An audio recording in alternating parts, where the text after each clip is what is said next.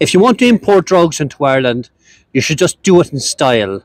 Why not book a luxury cruise on a liner such as this? Come in here to Cobh. There's no checks take place. You can walk straight onto the quay, bring bags with you, bring all kinds of luggage, and there's no obstruction. And in fact, if you were worried about it, the solution to that is if you look up at the upper decks, these cruise liners come in here regularly, a few every week. And from the top, you have a kind of a panoramic view of all the streetscape, even of the Garda barracks behind us. So you'll be guaranteed the coast will be clear. Now, I'm saying this with kind of tongue in cheek, but it's the truth. You can, and there is no checks here. I've been on the quay here for over 4 years.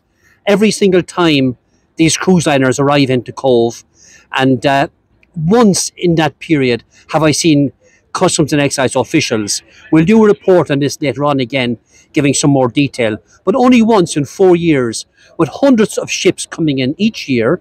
This one has in excess of 3,000 passengers and maybe 1,500 crew members.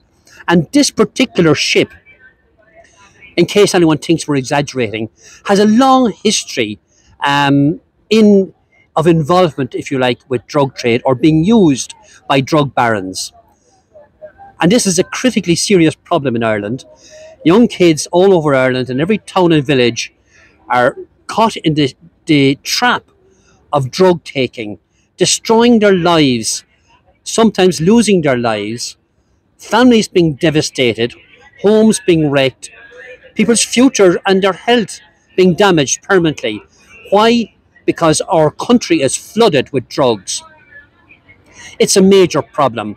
So to have such an international port here in Cobh, without proper security and without Customs and Excise presence to check every single passenger, then what we are doing is announcing to the world, announcing to the drug barons in Brazil and elsewhere that, look, Ireland is open, you can come here. And they've been doing that. What prompted this report has actually been kids on the street here in Cobh and in Cork telling us where the drugs are coming from, and Cobh is named big time. We have also seen, and it's a worrying matter, a lot of state involvement. We saw it with the Hutch trial. We've seen it before in countless convictions where senior members of Garda Síochána have been involved with the drug gangs. And is that why there's nobody here today? When we asked the customs officials 2 weeks ago, the one day they did turn up, they complained they're short of staff, and we accept and understand they are. But that's not good enough.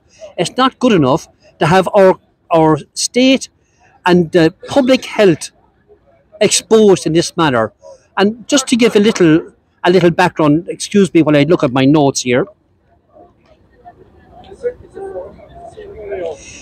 People might recall a number of years ago, Channel 4 did a comprehensive report involving this particular ship, Costa Favolosa, in which they described a virtual or actual orgy all over involving nearly all the passengers and crew. Some were quoted as saying, it's easier to get a bag of Coke than to buy a beer. There were people lying on decks, all kinds of debauchery taking place on this ship. Now I say that knowing that every one of the cruise liners that we've been able to find out has an active, strict policy against drugs. Obviously, it meant very little on Costa Favolosa then. And since then, I'll just give out some of the other liners that have been involved. In March 2015, Costa Pacifica, routine checks that took place on people disembarking revealed and found drug caches. In December 2018, the Marco Polo in Portugal, 9 kilograms of cocaine. A number of people, Roger Clark and his wife in their 70s, apparently have a long history of convictions. They're in prison now. They've been using it regularly to import drugs. In April 22, Costa Diama, if I'm pronouncing that, 6 were arrested with 30 kilograms of cocaine whilst boarding in Brazil. In April 22 again, MSC Seaside, 10 were arrested from 2 separate Brazilian cartel gangs with 20 and 34 kilograms, worth over 3 million euros. Dogs found it.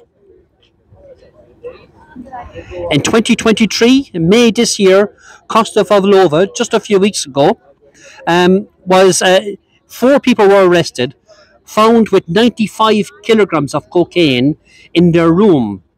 In the same incident, 2 of the 4 who were arrested had actually succeeded in landing an additional 95 kilograms of cocaine, worth in excess of $5 million. Where these finds took place, it was hand in glove. There was security taking place. There were checks on passengers. Dogs were used. The reason we should have visible checks is such that the message exists that you cannot come here and think you can import drugs freely. That's not what's been happening. So I want to use this video to call on the Minister for Justice, to call on the Garda Commissioner, to call on Revenue, who manage customs and excise, to put in place proper customs and Garda security clearance for people arriving into Ireland today. International security is an issue. We were here, several mornings. It's not unusual to see vans lining up here and heavy baggage being taken off the ships and driven away, and never a Garda present. Now, this morning, one member of Garda Síochána did board the ship. I'm not quite sure if he slipped off behind me since then. One did board the ship, but there's been no security checks. Some passengers have disembarked, we noticed, with passports in their hands, so we don't know who's looking at them, if anybody. But if it's not members of Garda Síochána, then it's not a security check. So we'll, as I say, report on this again, because we're going to take the issue up directly with Revenue and with members of Garda Síochána management to try to see why is this gap in our national security unplugged. We want it stopped. It's for the safety and well-being of the Irish people. Guramahagiv.